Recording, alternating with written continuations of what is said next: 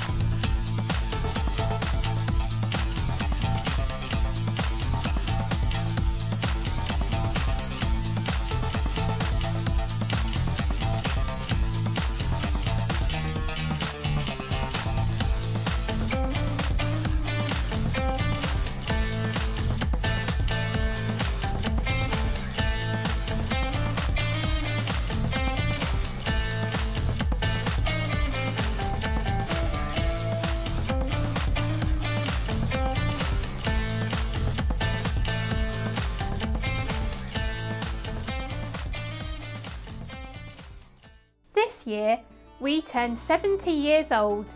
It is a big milestone and a chance to look back at our rich history, as well as to the future.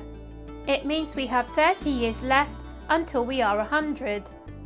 And by that time, we are determined to see a world where people with a learning disability are valued equally, listened to, and included.